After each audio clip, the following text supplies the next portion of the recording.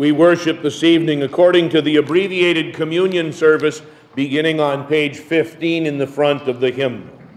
In the name of the Father, and of the Son, and of the Holy Spirit.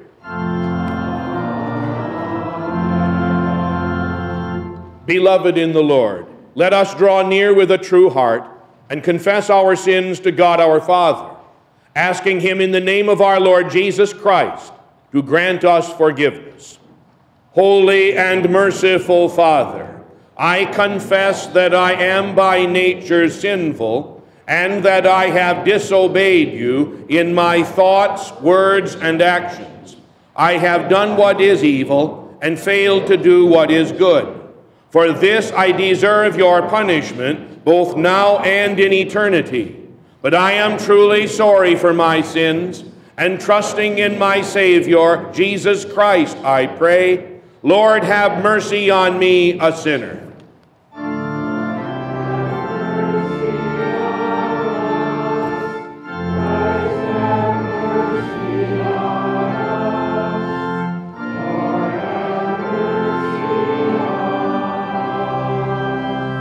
God, our heavenly Father, has been merciful to us and has given his only Son to be the atoning sacrifice for our sins. Therefore, as a called servant of Christ, and by his authority, I forgive you all your sins in the name of the Father, and of the Son, and of the Holy Spirit.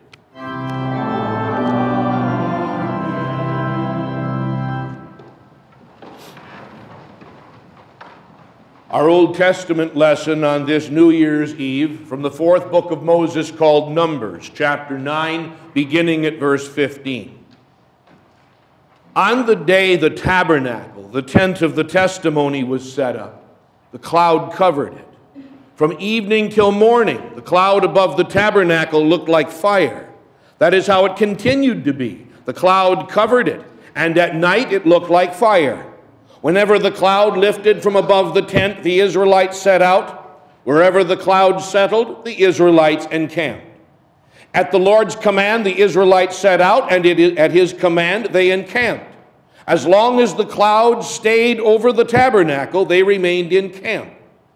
When the cloud remained over the tabernacle a long time, the Israelites obeyed the Lord's order and did not set out. Sometimes the cloud was over the tabernacle only a few days. At the Lord's command, they would encamp, and then at his command, they would set out.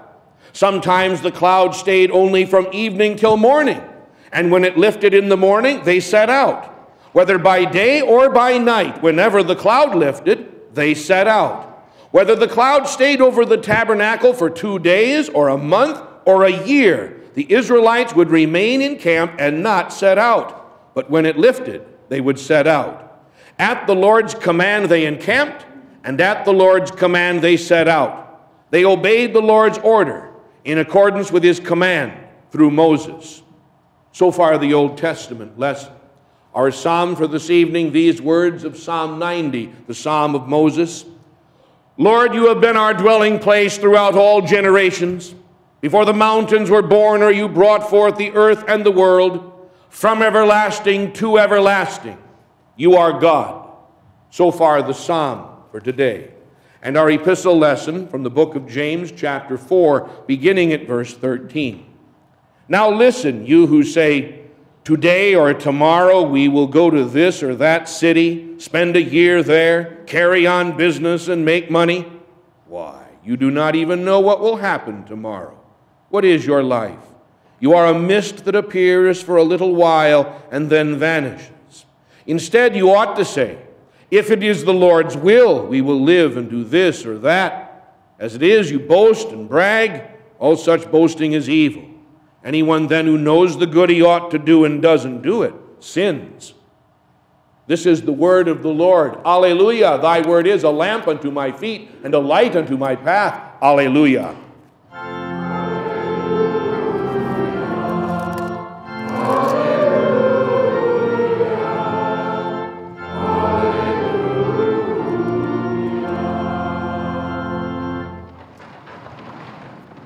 The Holy Gospel is written in the 7th chapter according to St. John, beginning at the 37th verse.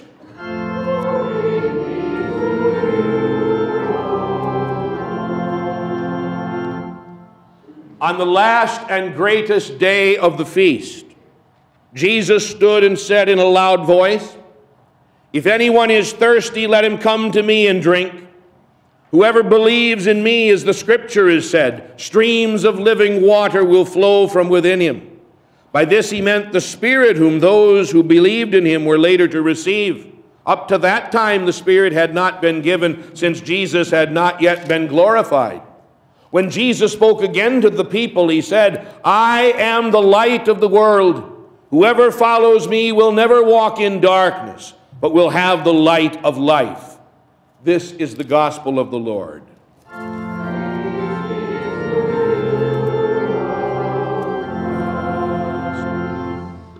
Let us join in the litany printed in your service folder, with the congregation speaking the words in bold type. O Lord, have mercy upon us. O Christ, have mercy upon us. O Lord, have mercy upon us. From all sin, from all error, from all evil. Good Lord, deliver us. From the crafts and assaults of the devil, from sudden and evil death, from pestilence and famine, from war and bloodshed, from sedition and rebellion, from lightning and tempest, from all calamity by fire and water, and from everlasting death. Good Lord, deliver us. By the mystery of thy holy incarnation, by thy holy nativity, by thy baptism, fasting, and temptation, by thine agony and bloody sweat, by thy cross and passion, by thy precious death and burial, by thy glorious resurrection and ascension, and by the coming of the Holy Ghost, the Comforter, help us, good Lord. In all time of tribulation, in all time of prosperity, in the hour of death, and in the day of judgment. Help us, good Lord. We poor sinners do beseech thee, to hear us, O Lord God. And to rule and govern thy holy Christian church, to preserve all pastors and ministers of thy church in the true knowledge and understanding of thy word and in holiness of life, to put an end to all schisms and causes of offense, to bring into the way of truth all such as have erred and are deceived, and to beat down Satan under our feet, to send faithful laborers into thy harvest, to accompany thy word with thy spirit and grace, to raise up them that fall, and to strengthen such as do stand, and to comfort and help the weak-hearted and the distressed, to give all nations peace and concord, to preserve our country from discord and contention, to give our nation perpetual victory over all its enemies, to direct and defend our president and all in authority, and to bless and keep our magistrates and all our people,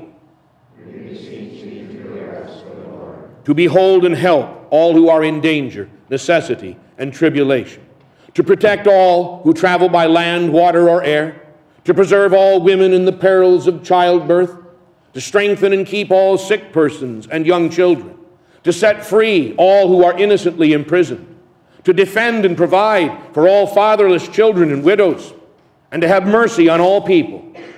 We beseech thee to hear us, O Lord. To forgive our enemies, persecutors, and slanderers, and to turn their hearts, to give and preserve to our use the fruits of the earth, and graciously hear our prayers.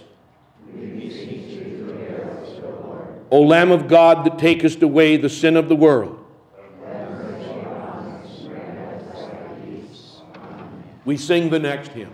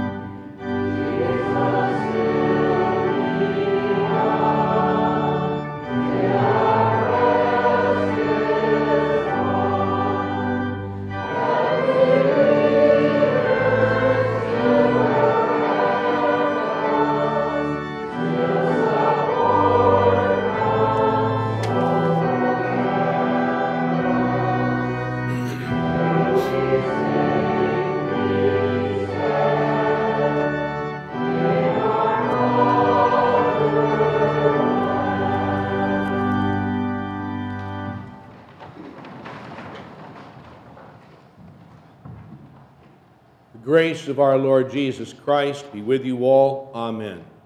Our text on this New Year's Eve from the Old Testament lesson, which you heard moments ago, from the book of Numbers, chapter 9. Whenever the cloud lifted from above the tent, the Israelites set out. Wherever the cloud settled, the Israelites encamped.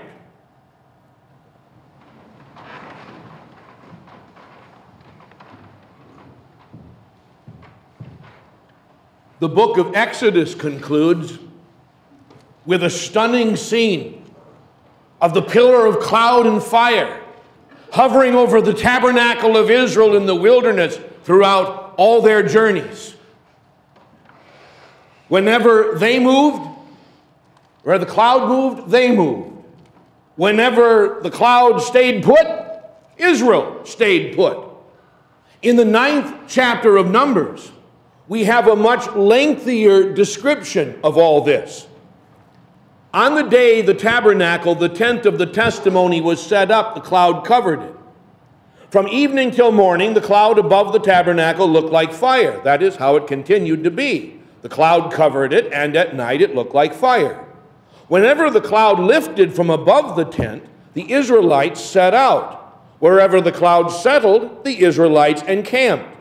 At the Lord's command, the Israelites set out, and at his command they encamped. As long as the cloud stayed over the tabernacle, they remained in camp. When the cloud remained over the tabernacle a long time, the Israelites obeyed the Lord's order and did not set out. Sometimes the cloud was over the tabernacle only a few days. At the Lord's command, they would encamp, and then at his command, they would set out. Sometimes the cloud stayed only from evening till morning, and when it lifted in the morning, they set out. Whether by day or by night, whenever the cloud lifted, they set out. Whether the cloud stayed over the tabernacle for 2 days or a month or a year, the Israelites would remain in camp and not set out. But when it lifted, they would set out. At the Lord's command, they encamped, and at the Lord's command, they set out. They obeyed the Lord's order in accordance with his command through Moses. Whatever else one might say about the rebellious, stiff-necked people of God, Israel, in the Old Testament, this is a commendation to them, that they followed the pillar of cloud and fire. They followed the leader, as though to follow the admonition, Jesus, lead us on. It is no accident that it was at the Feast of Tabernacles that our Lord Jesus took his stand in the midst of the temple courts, and he said, I am the light of the world. Whoever follows me will not walk in darkness, but will have the light of life. The Feast of Tabernacles, something the kids must have loved. Once a year, all Israel camped outdoors in tents in order to remember their wilderness wanderings, where God fed them with manna, quenched their thirst with water from the rock, and led them through the terrible wilderness with a pillar of cloud and fire. Jesus points to himself as that pillar of cloud and fire, as the one who leads us through the wilderness of this world. It is no accident either that the great I am statements of Jesus in the Gospel of John point back to these events in the books of Moses. I am, the very words with which God describes his covenant name, the Lord. The words he uses to describe his name to Moses at the burning bush. I am who I am. Christ Jesus says before Abraham was born, I am. He points to the manna in the wilderness in the Old Testament, and he says, I am that bread of life which came down from heaven to give life to the world. He points to the rivers of water gushing forth to quench the thousands of Israel in the desert. And he says, I am the living water. He points to the fiery, cloudy pillar that led them all their journey through. And he says, I am that light of life. He who follows me will never walk in the darkness. This was not lost on those who rejected Jesus either. Christ Jesus was claiming to be the Almighty God himself. They knew exactly what Jesus was saying about himself. He is the Lord God of Israel, who delivered his people out of the land of Egypt. He is himself the great I am.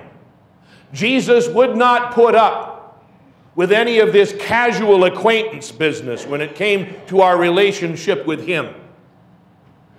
Christ is not an intellectual hors d'oeuvre. He is not simply a philosophy. He is not some sentimental nanny for weddings and funerals. Christ is not an academic subject like math or biology. Christ is not our intellectual plaything. He is the great I am. Those who come to him must believe one thing or the other. Christ is either God himself, or he is, in fact, an egomaniacal false prophet. He left us no third option. He is either God himself or he is a liar. Here, says Jesus, remember, I am the light of the world.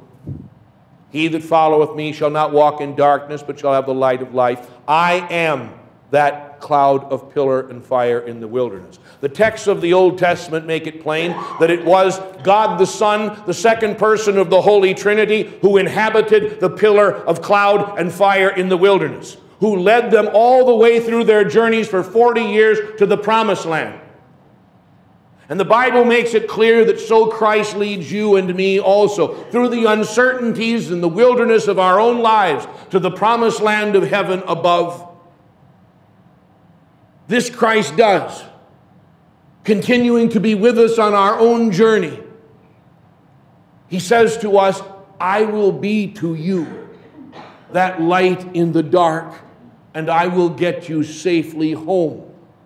This is the kindly light which divides all of mankind. As the pillar of cloud and fire divided the Israelites from the Egyptians on the shores of the Red Sea, shrouding the Egyptian army in darkness all through the night, and lighting up the way through the parted waters of the Red Sea all through the night that Israel might pass through. So, that pillar of cloud and fire, Christ Jesus, still divides those who reject him and those who by God's grace have been brought to follow his light. As we cross the threshold into another year, the year of our Lord 2014, the kindly light of Christ still leads us through the darkness of this wilderness to our heavenly home above. Still, as he led ancient Israel, he continues to lead us. The text from the book of Numbers tells us that wherever the pillar of cloud and fire settled, there they settled. Whether it be for a day, a week, a month, a year, whenever the pillar of cloud and fire lifted, they followed. So it was. There's an interesting word study here. The text literally tells us, at the mouth of the Lord they moved, and at the mouth of the Lord they settled. and that the cloud of pillar and fire stayed over the tabernacle, literally rested upon it.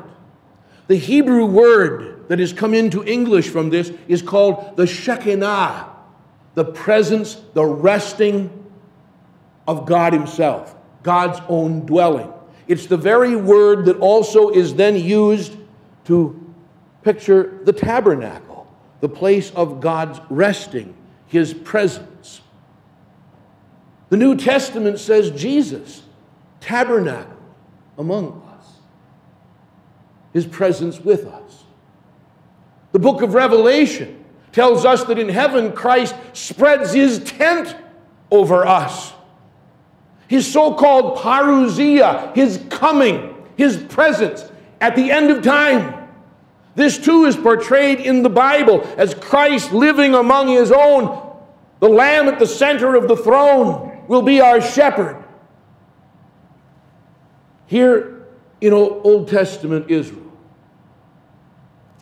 the people of God would stop and start, all at the direction of the pillar of cloud and fire. Sometimes they might sit in a place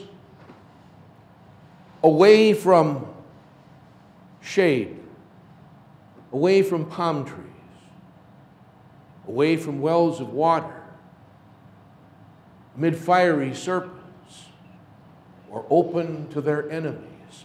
No matter. Cloud stayed put, they stayed put. Sometimes the days might become dull and boring, and they were itching to go somewhere. Cloud stayed put over the tabernacle, they stayed put. And when the pillar of cloud and fire lifted from above the tabernacle, even if they were weary and footsore and they just got there, up came the tent pegs and off they go, following the pillar of cloud and fire. Jesus, lead us on. So Christ continues to do with you and me too. Sometimes we find ourselves brooding over where we are at in life, where all these things are taking us in life, whether it be the past year or what we think might be coming this year. And perhaps if things have been going well for you lately, getting comfortable around the campfire, and you say, I kind of like where I am, and I don't want anything to change, and I want things to be just this way. But then we fear to move on, to follow the kindly, gentle leading of Christ, who leads and draws and guides and does not push nor drive nor oppress. At other times, perhaps, if we have suffered pain or loss in the past year, we're anxious to move on. We wonder when the bad times are going to leave and the good times are going to start and the pillar is going to lift up and going to lead us to a better day. And God says, no, you be patient. I am with you. Which is why in the Old Testament, the pillar of cloud and fire is called something else. God calls it his presence. Literally, his face, his being there. When days are good, when you're laughing and all the jokes are funny, you like to have somebody with you, don't you? To laugh with you, to share the joke, not to be alone. And when times are hard, you're sad, discouraged, disappointed, sick, you need somebody with you. Not necessarily even to say anything. You just need somebody's presence, someone's face, someone to camp right there with you. This is what we yearn for. Here we are in the wilderness of this world. Who will take our hand when it's dark and it's night and we're far from home? Jesus. Jesus. Only Jesus. Remember what he said? I am with you always to the end of the world. What does the Bible say about Joseph, sold into slavery by his brethren, languishing in a dungeon. The simple phrase, the Lord was with Joseph. What does the Bible say that God said to Moses when he sent him off to perform the impossible task of leading God's people out of bondage? The Lord said, I will be with you. What did the sweet psalmist of Israel, King David, say about his Savior, the Good Shepherd? Thou art with me. What did God say through the prophet Isaiah? When you pass through the waters, I will be with you. The kindly light, always camping with us, always leading us forth. The fiery pillar shining bright in the night. But what about Christ himself? You remember, don't you? He goes into the shadows of Gethsemane. He pleads with the disciples. Watch with me. They couldn't. He fell sound asleep. Christ, all alone, wrestling with the hard will of the Father. You and I, no, never alone. Christ alone. What did Christ call out from the cross? My God, why hast thou forsaken me? All alone. I have trodden the winepress alone, he said in the prophet Isaiah, and there was no one with me. You and I, never alone. Always the kindly light leading us forth in the night. Because Christ lived and died and rose again, you and I will never be alone. The cloudy, fiery pillar is always with us. The pillar of cloud and fire hovered over the tabernacle and led Israel through the wilderness for 40 years. You think some days they got up and didn't notice it anymore? Do you think that perhaps they stopped marveling at it and being amazed by it? Still, he goes before us in the word, the water, and the blood, in the waters of baptism, in the preaching of the word, in the body and blood of the sacrament. You think it's possible that we can get up some mornings and not notice it, and no longer marvel at it, and no longer be amazed at it?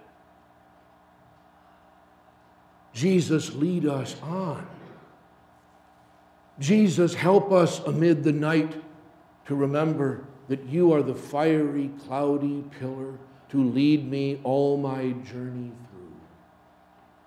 Let us follow the leader. Lead kindly light amid the encircling gloom. The night is dark, and I am far from home. Lead thou me on. Amen.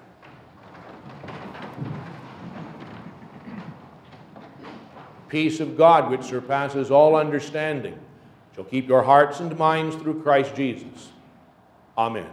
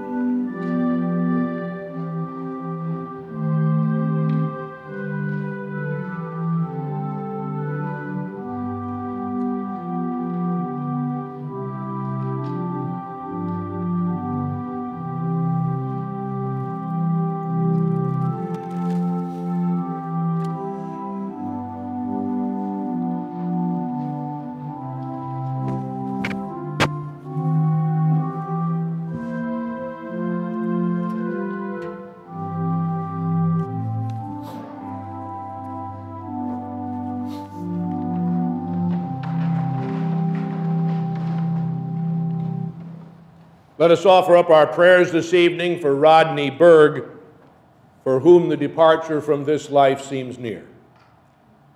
Eternal Father, you alone make the decisions of life and death. We implore your mercy on behalf of Rodney Berg, whose departure from this life seems near at hand. As he passes through the valley of the shadow of death, comfort him with faith's assurance that you are with him, that he need not be overcome by fear. Spare him extreme pain. Encourage him and his loved ones with the sure hope of the glory that you have prepared for your believers in heaven. Into your hands we commit him, O Lord our Redeemer. Amen. We also pray, Lord God, Heavenly Father, from whom cometh down every good and perfect gift, we thank thee that in the past year thou hast granted unto us thy gracious protection, given us health and daily bread, crowned us with thy blessing, and defended thy holy Christian church from harm and danger. And we beseech thee, let us in a manner acceptable to thee conclude the old year and enter upon the new, in which thou wouldst be pleased to dwell among us continually with thy goodness, for the sake of thy dear Son, Jesus Christ our Lord, who taught us to pray, Our Father, who art in heaven, hallowed be thy name. Thy kingdom come. Thy will be done on earth as it is in heaven. Give us this day our daily bread, and forgive us our trespasses, as we forgive those who trespass against us. And lead us not into temptation, but deliver us from evil. For thine is the kingdom, and the power, and the glory, forever and ever. Amen. We continue with the communion portion of the service, beginning on the top of page 23 in the front of the hymnal. Our Lord Jesus Christ, on the night he was betrayed, took bread. And when he had given thanks, he broke it and gave it to his disciples, saying, Take and eat, this is my body, which is given for you. Do this in remembrance of me. Then he took the cup, gave thanks, and gave it to them, saying, Drink from it, all of you. This is my blood of the new covenant, which is poured out for you for the forgiveness of sins. Do this whenever you drink it in remembrance of me. The peace of the Lord be with you always.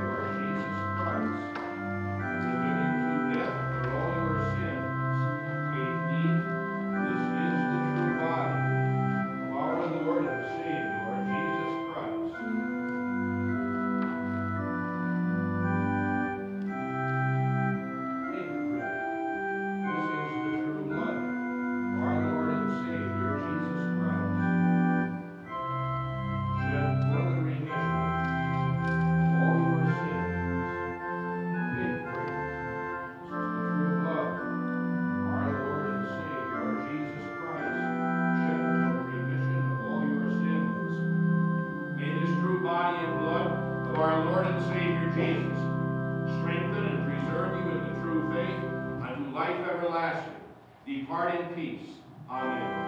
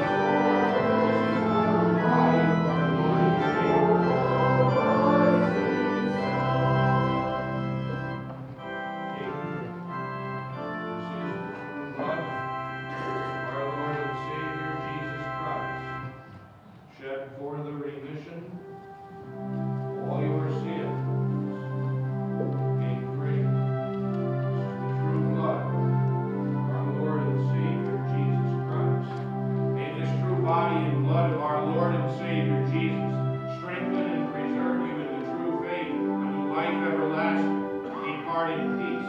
Amen.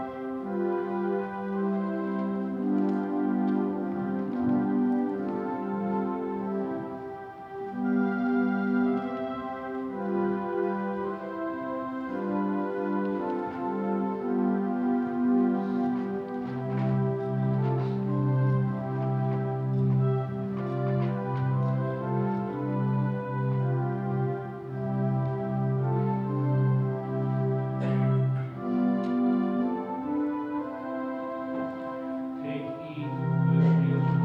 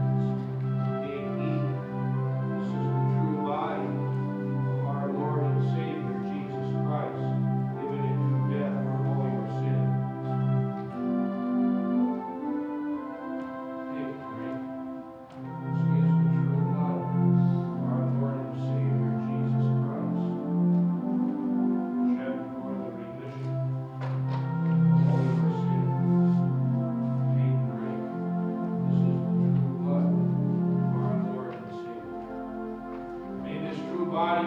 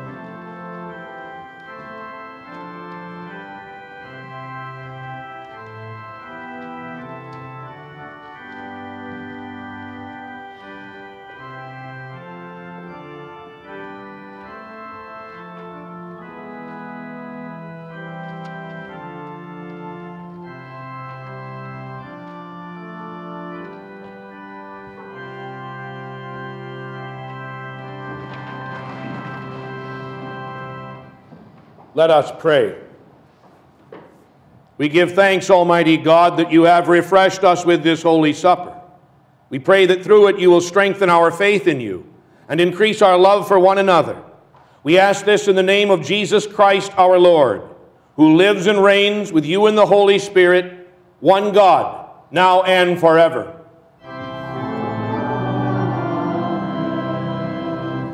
The Lord bless you and keep you. The Lord make his face shine on you and be gracious to you. The Lord look on you with favor and give you peace.